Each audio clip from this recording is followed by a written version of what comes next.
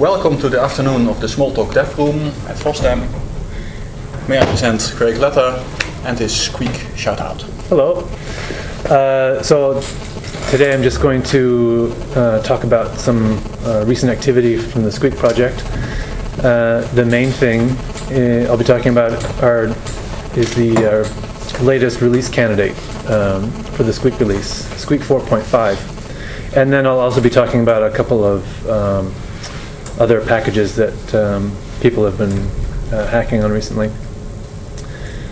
So Squeak 4.5 is named Theodore for the son of our late friend Andreas Raab. As I mentioned last year here, Andreas was a major contributor to our community there from the beginning. And last year at this time he had just passed away from a heart attack. Yeah, he left us way too soon. At the time his wife was 6 months pregnant with their son.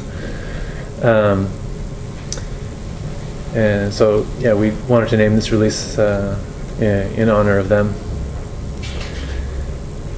So my first shout out goes to his wife Kathleen. So I'll just go over a few of the highlights here from the release notes first. I'm just going to start by mentioning the things in italics here, and then if there's time I'll go back. So the first thing I'll mention is environments by Colin Putney. It's a way of having namespaces, basically, for having multiple classes with the same name to exist in the same image or object memory. And in your code, you can reference the class's environment, containing environment, to distinguish between classes with the same name.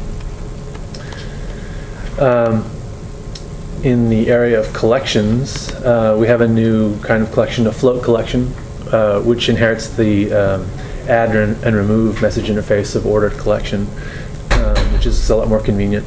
But internally it uses a float array, so it's still efficient. In numerics, we have a faster and better implementation of random numbers.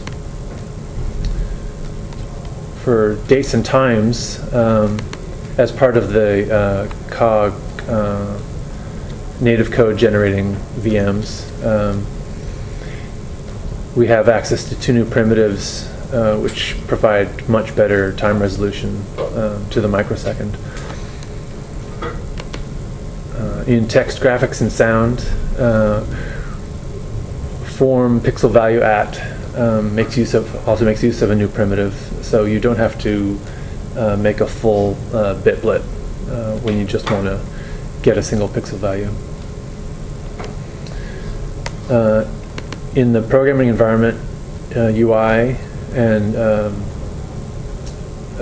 source code management system, Monticello, and our community collaboration process for Trunk,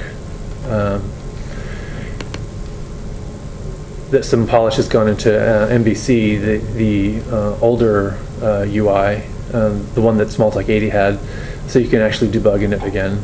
And as I'll be talking about later at 4 o'clock in my talk about Spoon on the Raspberry Pi, this is handy for when you're running on slower hardware, which does still exist. If you're doing things with embedded platforms like Arduino or Raspberry Pi. So just to refresh your memory, this is what MVC, the original model view controller MVC UI looked like, with the great flop out scroll bars. So I just evaluated 3 halt here in a workspace, and so now the debugger works again. I managed to miss the window of time where MVC didn't work, so I'm not exactly sure what was broken, but I'm assured now that it's fixed. Yeah, and then here's just a normal system browser working as well.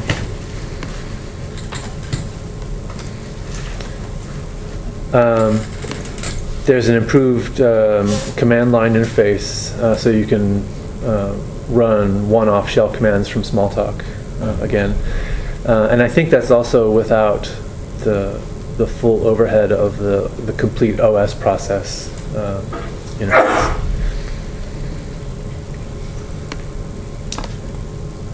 In the area of configuration, when you're running Monticello, you can now stub history strings in anticipation of a smaller image and a more intelligible Monticello history.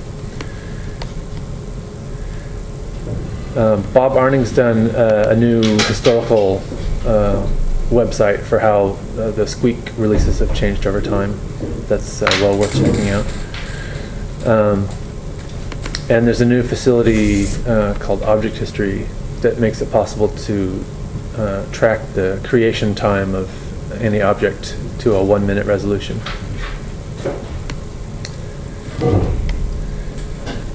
So under fixes and cleanups, a lot of cleanup has gone into the compiler recently.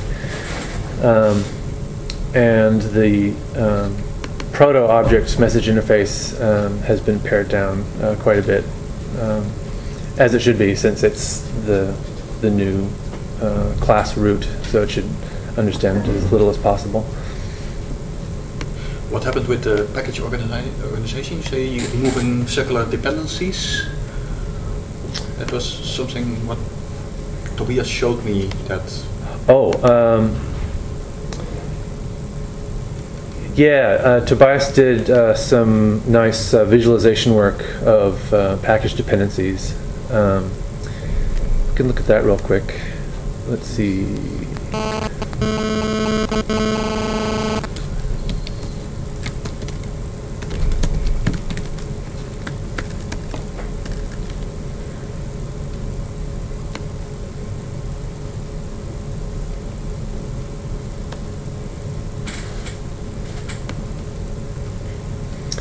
Yeah, and I think he used GraphViz to do this. Yeah.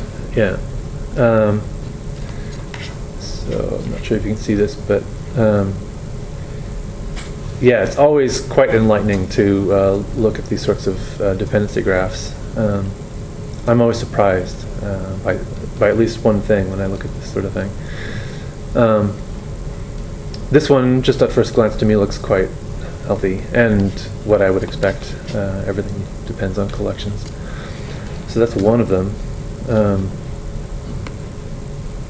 And then this one is very interesting. It sort of visualizes the package space like a bunch of nations in a continent. And just to give you the whole overview, here is what it looks like. And then if we zoom in,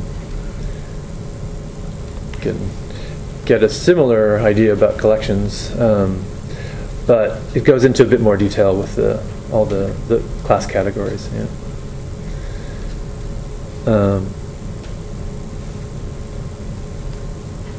Yeah. Just scanning around here, looking for anything surprising. Again, it's really improved a lot in the last couple of years. Yeah, so this is cool.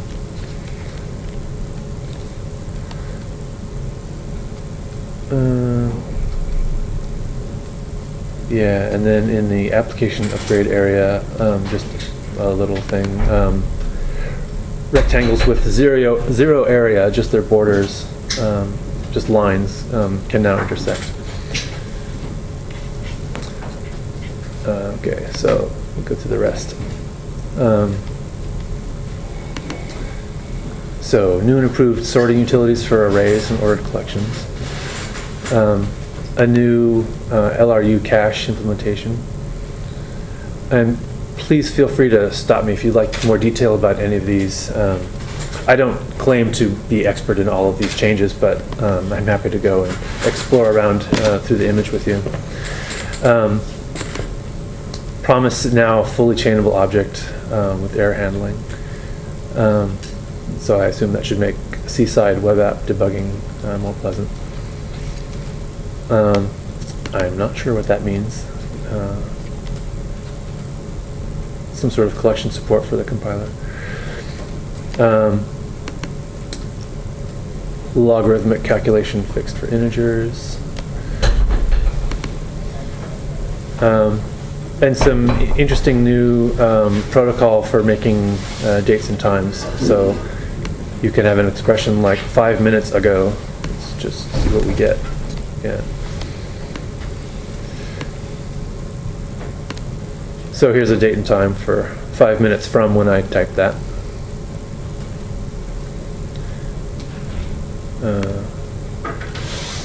Yeah, and so actually conceptually in the object model we have nanosecond resolution, but this is a cog VM, I think, which has microsecond resolution.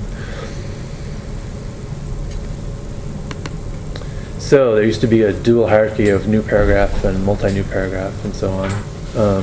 And the scanner was a bit messy. That's been improved.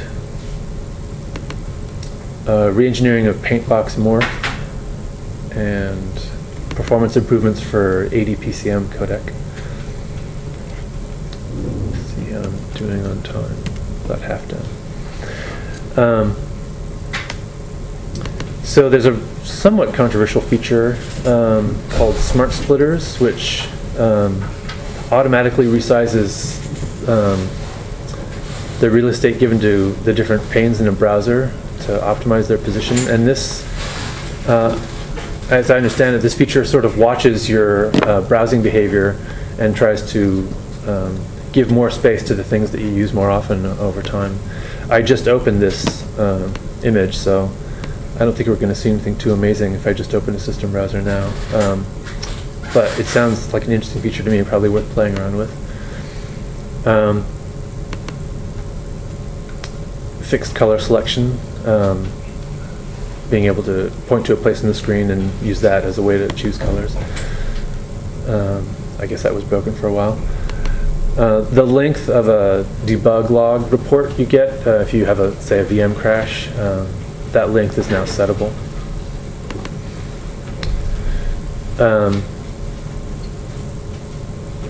Yeah, the Monticello preloader can now resolve moves between arbitrary packages. That's probably a bit more obscure, unless you're using Monticello configurations.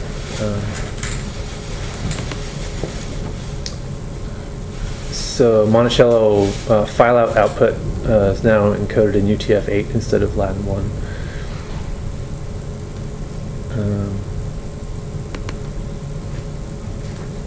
Yeah, there's a new system space analysis tool. That sounds interesting.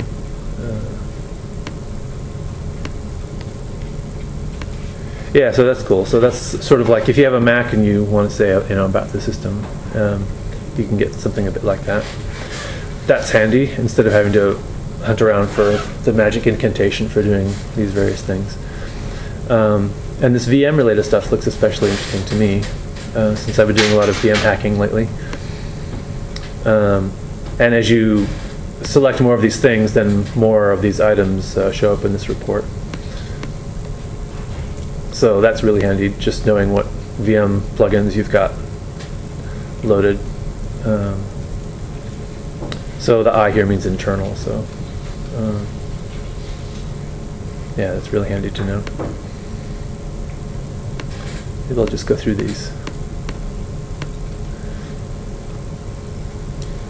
Yeah, so this tells you the latest update you've got loaded from the update stream. The parameters you started with. The source code files you're streaming over. All your preferences. That's kind of handy to have them all in one place. The preferences browser is quite useful, but even though it has a search utility, it can be a little challenging to know what all the settings are.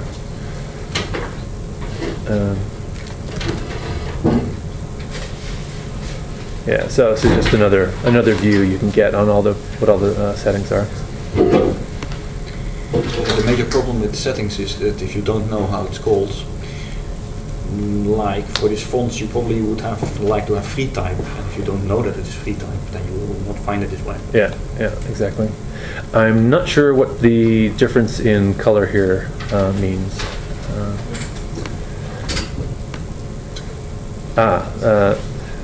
a summary of your Monticello source code repositories. That's handy. And the working copies you've got in progress. So we looked at a few of these already. This is a nice one. A lot of this information was always quite obscure. You actually had to read the VM source to know what a lot of these things were, so it's good to see them made more transparent here.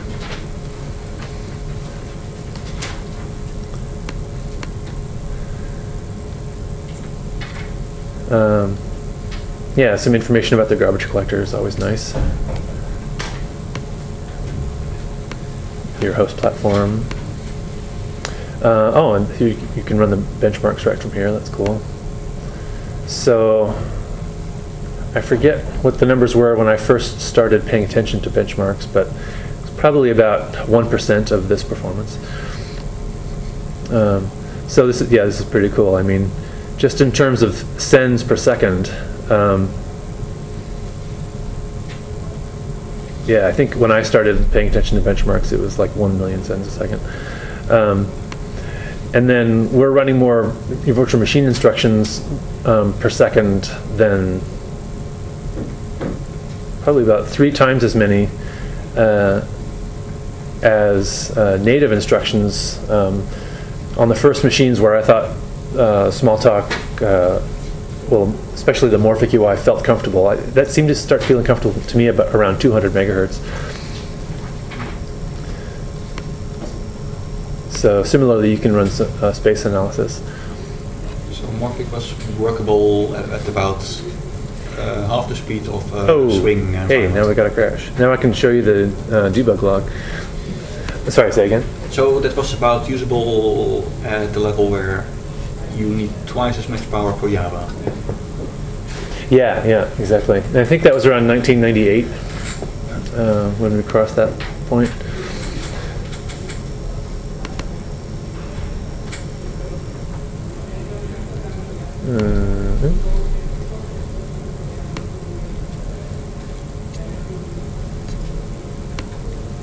Oh, I think I might have saved this under a different name.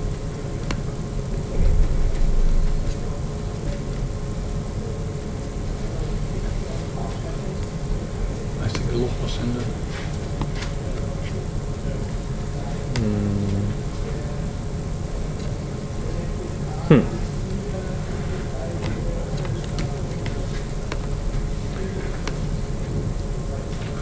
Well, first let me look at the so squeakdebug.log just got made here. So on the Mac you can look at this through the normal log display stuff. So something with Monticello went bad. Unless that's an old one. Oh no, okay, something with 3D. Of course, every time, the VM crashes are so rare, when they happen, they're always so startling to me that I can't really remember what I was doing, UI-wise, at that moment. Does anyone remember what happened right before? Yeah, I don't.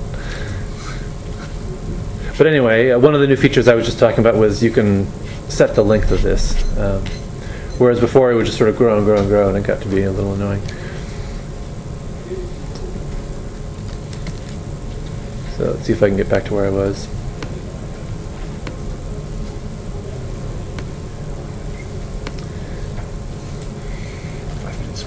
Oh, okay. Oh, that's right. I was looking at, yeah, the 4.5 release candidate.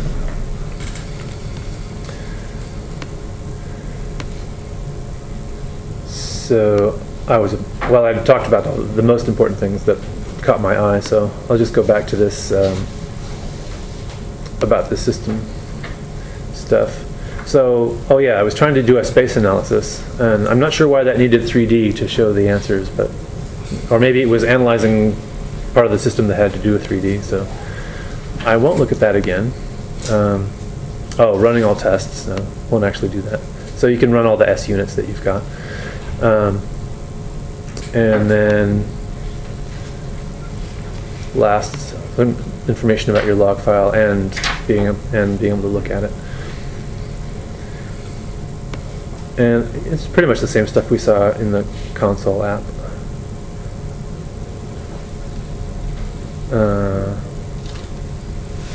Oh, but the stack looks different. This actually looks more actionable to me. I could probably figure out what happened. So that's cool. Okay, well, just in the last couple of minutes, I'll ask if there are any questions. Can you say something about new VM? Oh yeah, so Elliot Miranda's been hard at work over at Cadence Design Systems. They're continuing graciously to let him contribute his COG VM work back to the community.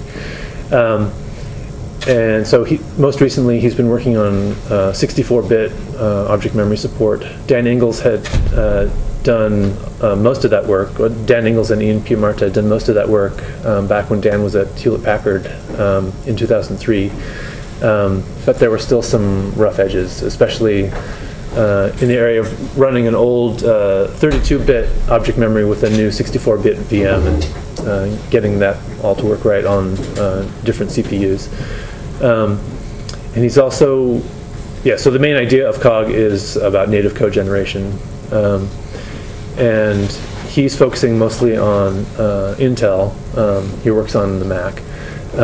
But I know in the last couple of Google Summers of Code, there have been students working on ARM CPU support as well. And then most recently he's got a sub-project called Spur, which is a new object memory design. And he's got a new garbage collector, I know for sure. And also just various cleanups with the object header format. And pinnable objects, so you can have objects that don't move around in memory when the garbage collector runs, which should be really good for media-intensive apps. And what else was there in there? Yeah, I think that was about it. Sorry? Immediate floats. Media flows? Immediate floats, I think. Oh, immediate floats, yeah. Yeah, so COG has been very solid for the last few years. He and I used it a lot at Teleplace, formerly known as Quack, with Andreas, doing the 3D telepresence work. With a lot of streaming media. We were doing telephony and 3D. Yeah, so that work's been going very well.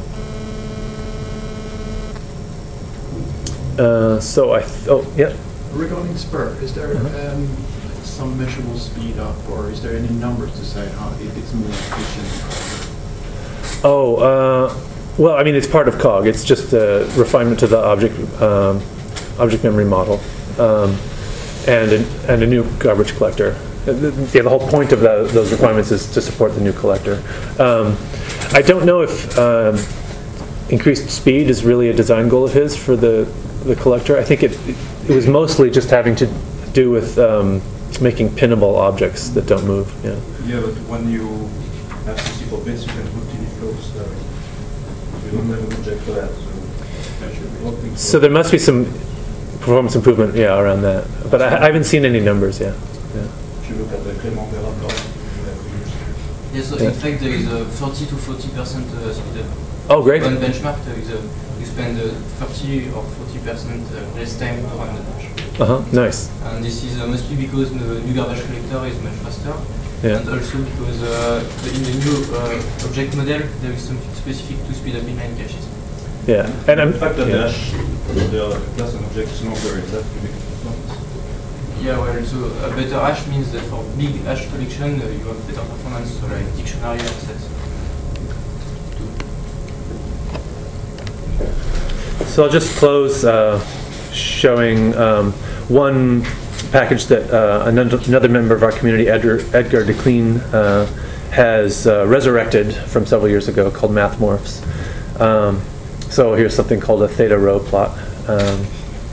And yeah, if this looks cool to you, you can go and find out more about it. Thank you very much. Thanks a lot.